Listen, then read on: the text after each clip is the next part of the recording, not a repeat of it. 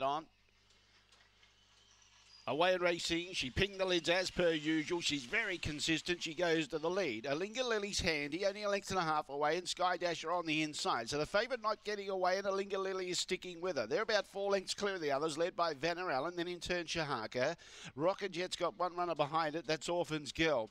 Now, the favourite copped a little bit of pressure from Alinga Lily, but she's still holding the lead, Diamond Lee. Alinga Lily a length and a half away. Sky Dasher gradually making some ground, but in front, Diamond Lee, and she's home. Diamond Lee first. Sky Dasher got up for second. Alinga Lily got a little tired over the concluding stages. Shahaka got home for fourth. Rocket Jet behind those. Then Vanna Allen. And Orphan's Girl at the tail end of the field. The time was around 31:20. 4, 1, 2, 6, the judges' numbers. 4, 1, 2 and 6. 15, 11 was the run home. 31.